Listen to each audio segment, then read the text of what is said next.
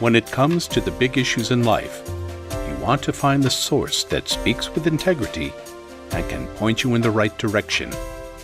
That's what the teaching office of the Church is for.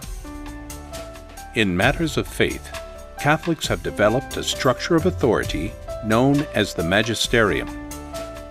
The Magisterium is entrusted with the deposit of faith. The deposit of faith, the Catechism tells us, doesn't belong to the clergy alone, but is the treasure of the whole Church. The deposit of faith comes in two parts: Scripture and tradition. Scripture comes from the Bible, the book that was compiled and edited and confirmed by the early Church leaders. The tradition of the Church is therefore responsible for Scripture as we know it.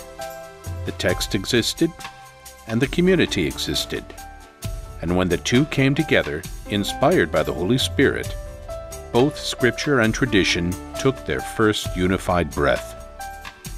The Magisterium, the teaching authority of the Church, provides and promotes Scripture, which is no longer added to, and tradition, which is vital and expanding in each new age.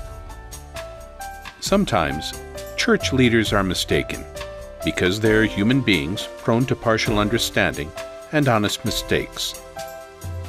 When this happens, the grassroots faithful, to whom the Holy Spirit is likewise entrusted, must lead the way.